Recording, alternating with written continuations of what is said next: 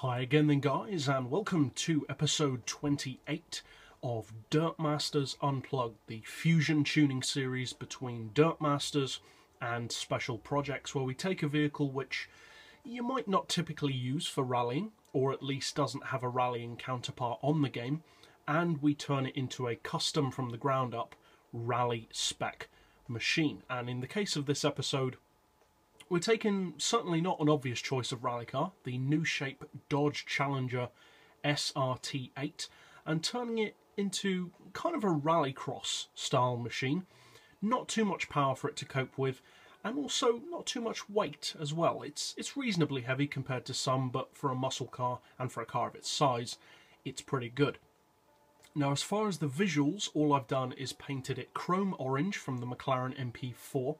We've fitted the chin splitter and the special rear wing. So there's no real need to go over to the visual tuning garage for that.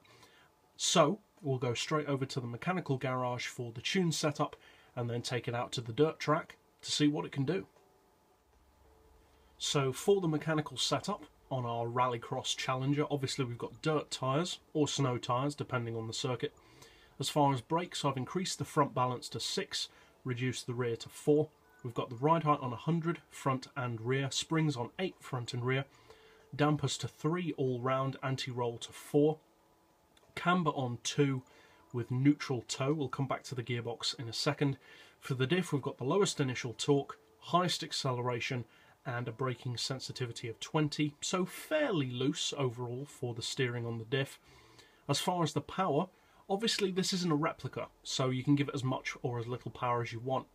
I've opted for around 500 horsepower to make it PP relevant and also to give it enough power to get the job done, but being a rear-wheel drive car, you don't want so much power that it's just constantly wheel spinning.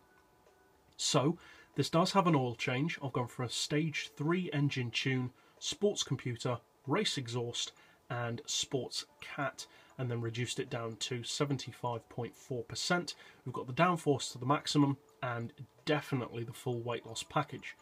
Now, as far as the gearbox, we've got an auto setting of 180. Then for the individual gears, we've got 4.5, 30, 50, 22, 50, 17, 50, 14, 25, and 1.2 with a final drive of 3.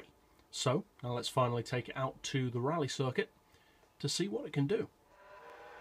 Now, as I've mentioned before in this series, you can never be completely certain as to how a rear-wheel drive car will cope on rally circuits. Sometimes they turn out really well, sometimes they really don't, and in some cases it's actually rear-wheel drive rally cars that are some of the worst in that regard, such as the Stratos and the 240 RS rally car. They're not awful, but they're nowhere near as good as you'd expect them to be because of that rear-wheel drive.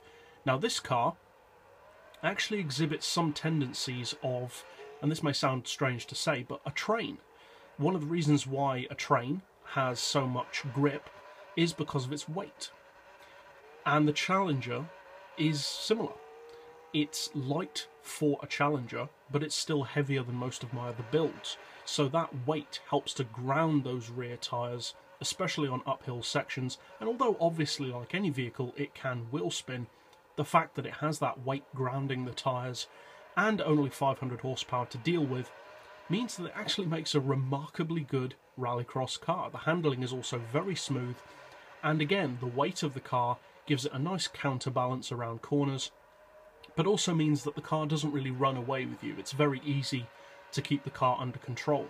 So if you decide to use this rally build for the Challenger, obviously I hope you find it fun and potentially competitive if you use it for rallying. And if you're new to the channel and would like to keep up with rally builds like this as soon as they're released, be sure to subscribe, and as always, thanks for watching.